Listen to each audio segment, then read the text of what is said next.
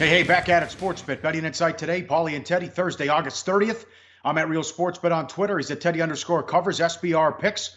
We'll go rapid fire through the final preseason games with some line movement and some interesting tidbits. And we'll tackle one of the big games in Major League Baseball tonight in Big Game Breakdown. Big 4-game series. Diamondbacks in LA taking on the Dodgers. The Dodgers a game back. Colorado a half game back in the West.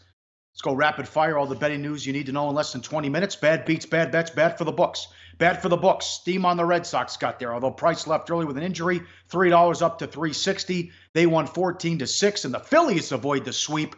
$1.20 up to $1.50. They come back and win 8-6. A vicious beat in this game we'll get to coming up. But the Phillies, not only do they avoid the sweep, they picked up a game on Atlanta, 3.5 back.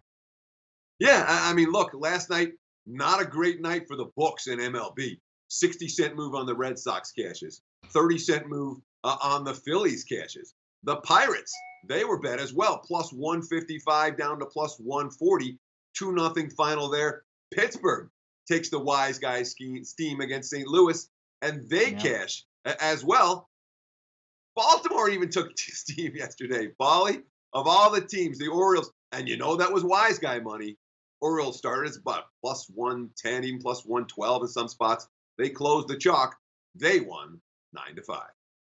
Yeah, they had been they'd been 1-12 against the Blue Jays and swept them. And I was surprised with the Pirates' money as well, as the Cardinals have been red hot and they've won 9 series in a row. And early on, we hit the air. There's early money on the Pirates as well. Lose some bad bets. Yankees 250 up to 275. They're lucky they weren't swept in this series. They were down 4-2 in the bottom of the 8th. Great job by the White Sox. White Sox beat the Yankees 4-1. Yankees continue to struggle against bad teams. Cubs under 9 down to 8.5. They got beat at home 10-3. I don't know why Mills was $1.90 in that game. Bad beats. Here we go. First 5, Blue Jays. This was close to a moose. It was tough. But first 5 innings, the Blue Jays led 4-1. Bottom of the 5th. 1 on, 2 out. Base hit. Grand slam by Jones. And the Orioles cashed the ticket there in the first 5.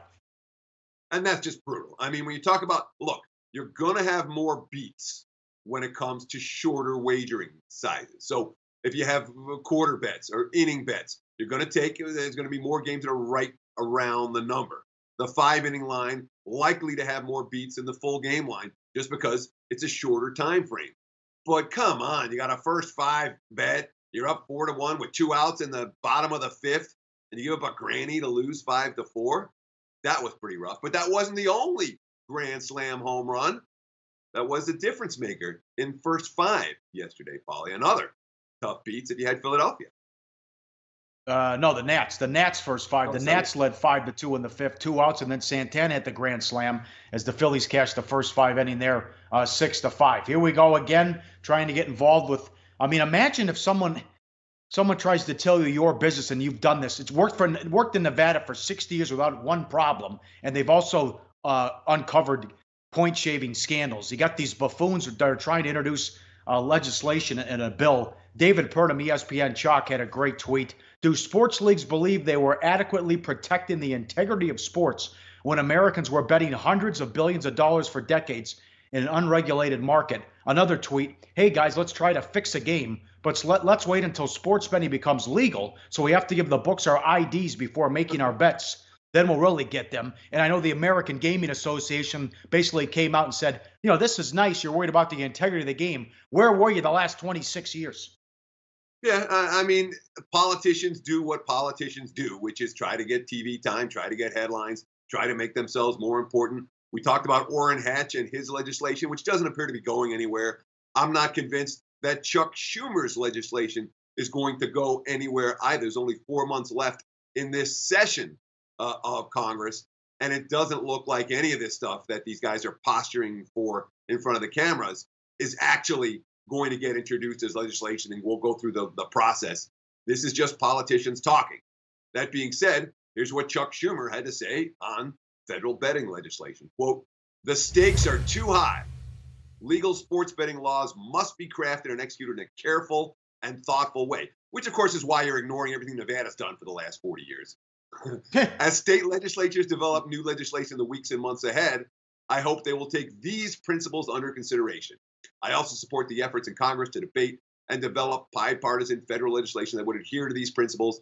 The integrity of sports is too precious to not protect as best we can.